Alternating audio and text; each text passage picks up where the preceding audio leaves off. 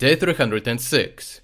Today there was a series of huge explosions on the Russian airfield in the Saratov region that Russian forces used for conducting massive missile strikes on Ukraine. Russian sources reported that the Ukrainians attacked with drones Russian strategic bombers stationed at Engels airfield. Even though they claimed that the Russian air defense system shot down Ukrainian drones, some drones still managed to launch their rockets, and as a result the airfield was reportedly hit by at least 2 rockets. The rockets highly likely reached their targets, and they also caused 2 massive explosions, killed 3 Russian servicemen and wounded 4, and started a 120 square meter fire. But this is only the surface of what the Russian military is dealing with. The real implications are much more severe, and here is why. First of all, the Engels airfield is located 624 kilometers from the nearest Ukrainian position. This clearly demonstrates the technical ability of Ukrainian forces to target objects far behind the front line. The drone technology continues to develop, which means that the frequency and intensity of Ukrainian attacks on the Russian deep rear positions will only increase. Secondly, the fact that Ukrainian drones can fly more than 1,000 kilometers through Russian airspace without being shot exposes the weakness of Russian air defense system. It shows that they experience extreme shortages of air defense inside the country, because they're already using everything in eastern and southern Ukraine or close to the border. So once a drone passes through the border, it can basically hit whatever it wants. Thirdly, reaching so far behind the front line should be bad enough news for the Russians, but it is not the end of it, because the Ukrainians hit not just some military object.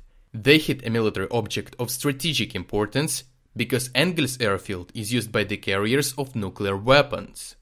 It does not mean that the Ukrainians could have targeted nuclear warheads, because they are not just lying on the airfield, but it does mean that the Ukrainians can and reportedly have damaged or destroyed aircraft that is used to launch them or other rockets.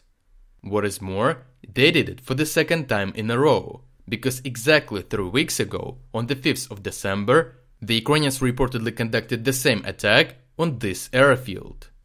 If you still remember, last time the Ukrainians reportedly struck this airfield 2 hours before the planned Russian massive missile strike, so the Russians seem to have cancelled the launch of rockets from this airfield. This shows that the Russians did not learn from their mistakes and did not improve the defense of their strategic object well enough.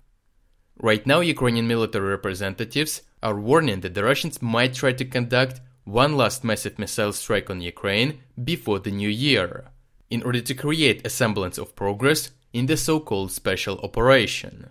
It would obviously anger the radical and most vocal part of the populace if the Ukrainians could go out and celebrate New Year as if there is no war.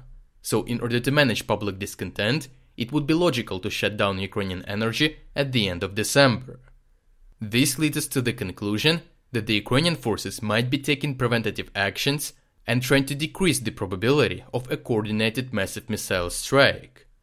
An uncoordinated missile strike works in Ukrainian favor, because the Ukrainian air defense system is not overloaded and can shoot down more rockets. And if this is indeed the case, then it seems like this plan is working.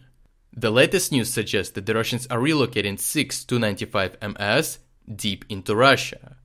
As of yesterday, the Russians had 3 Tu-160 aircraft and 12 Tu-95 MS aircraft at the Engels airfield. After relocation, there should be a maximum of 3 Tu-160s and 6 Tu-95 MS. But the number of carriers that are ready to be used can be much lower, as some rockets manage to hit their targets. Last time, the strike did damage a number of carriers, so it is entirely possible that the Russians just evacuated what was left. Overall, we can say with a high degree of accuracy that in the short term, the Russian strategic airfield in Engels has been successfully demilitarized, and we can expect no missile strike coming from this particular Russian base in the near future. If you're against the invasion of Ukraine and you want to support the work that I'm doing, consider making a purchase in the online store, UA Supporter. Here you can find a lot of products with Ukrainian symbols to not only show your support for this channel, but also for Ukraine. The link to the online store is in the description. Thank you for watching, and I will see you in the next report.